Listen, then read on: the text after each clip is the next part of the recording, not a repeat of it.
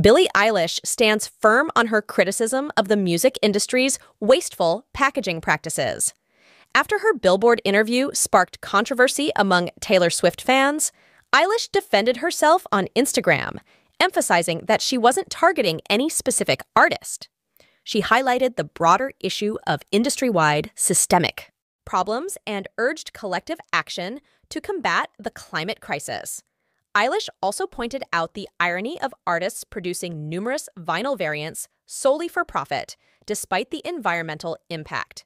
In contrast, she has championed sustainability by using recycled vinyl and eco-friendly shrink wrap for her album Happier Than Ever. In 2021, Eilish's stance underscores the importance of responsible practices in the music industry,